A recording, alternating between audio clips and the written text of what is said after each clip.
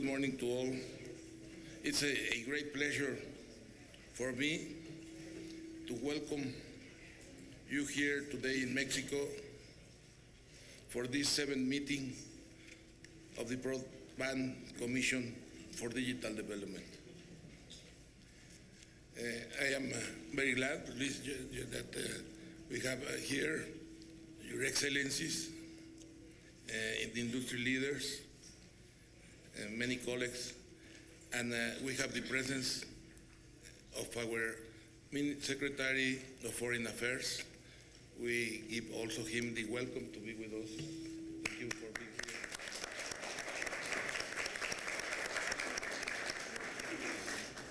And we are also waiting the arrival of another officials of the government that are working mainly in this area of technology and telecommunications, broadband, and information and communications technology.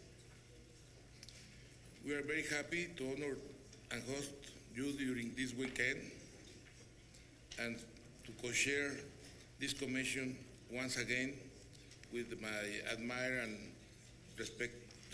very respectful friend, His Excellency President Paul Kagame. Thank you for coming, President.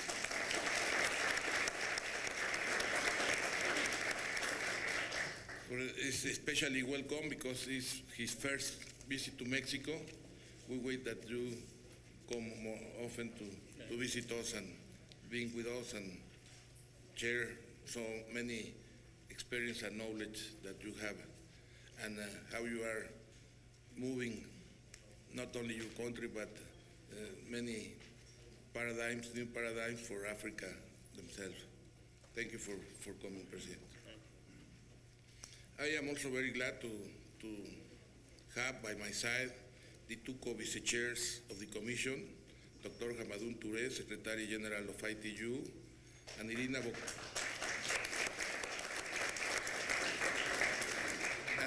Bokova, Director General of UNESCO,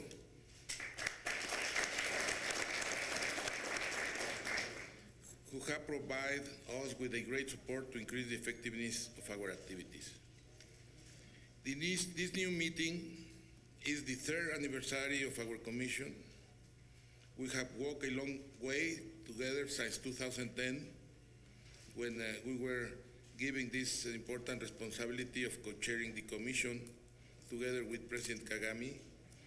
And it has been a great pleasure to perform this task together and to exchange with all of you so many interesting experiences throughout the past 6 meetings.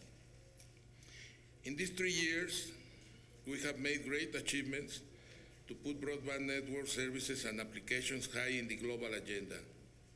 Our broadband targets have already become a reference to assess the progress that the ICT family is making towards achieving broadband inclusion for all, which is the goal of this group. It is also very important that independent of the current economic context around the world, in which the countries and populations that are struggling more are those of the so-called first world, all of these that have a very high income per capita and has led the development of the world for so many years, mainly in Europe and including US and Japan, with so many years with this situation. And doesn't matter that all of this is happening, or maybe because it is happening, we need to make these new recommendations and produce these new recommendations on how broadband can bring those countries back to the pathway to sustain social and economic development and create new jobs, in particular for young professionals. It's very important that this is the main and most important tool of this new civilization of technology, information, knowledge that change completely the face of the world, be adopted for everyone, and that will help to also find all these new activities that will generate the employment that these countries are lacking, especially for young people. It's very important that all this area of information technology that is generating a lot of jobs be developed together with the applications and advances and content that they bring that are very important for the development of all the countries. This new society increased the productivity because of the technology, and this increase in productivity means that people need to work less because the increase in productivity is so big and is so fast that it's very important to find the jobs for these people that are displaced for this increase in efficiency and productivity.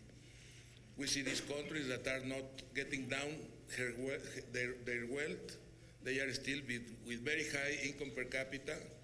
We are talking about countries with $30,000, $35,000, $40,000 per capita that still they are in this level, and doesn't matter that they have a big economic crisis. The income doesn't fall down, still maintains high, but they don't conduce the changes for make that this increase in wealth and productivity that creates technology be conducive for creating new jobs for the young people. Here in Mexico, we are proposing a solution for working and connect to all. That is one of our main target, and that consists that in these two parts of the technology of the broadband importance in the new society. One is the access to all, and the other part is the development of content and applications to be used in health, to be used in education, to be used for entertainment, but also for business, economy, and government management. All this content is just beginning, and the potential is so big, and we need to push that for our national and regional needs, and some of them should be global. By the other side, the technology that is in place, making every day, every time, very often available the prices, the services, and the speed. Every time the speed is faster, the price is lower, and that is helping to look our target of access to all. And with this access to all that we are looking for, is very important, not only the fixed lines that are decreasing, that they are with a low penetration, maybe around 30% now, but what is happening now with the 4G and the smartphones that can give universal or near universal access for all with these new mobile devices that we were talking yesterday, that Huawei is thinking already in $55 for end of this year, okay. And for next year, 50. And they are thinking in China to go to 70% of penetration in smartphones. That is fantastic in the next 3 years, you told me? Next 3 years. That's fantastic achievement. And that's only a way to see how the access, universal access, will be there. But beyond this universal access, by direct connection, by direct connectivity, we are proposing and working for in the last 5 years to make digital libraries and to give access to everyone in every place, every time, by these public libraries and the copybook. We call it digital copybook, the USB, to make it accessible. You have one maybe in front of you, access to everyone to be connected. And well, I think one of the other things that we need to push in our commission, beyond the connection to all, universal service, should be work for development of applications.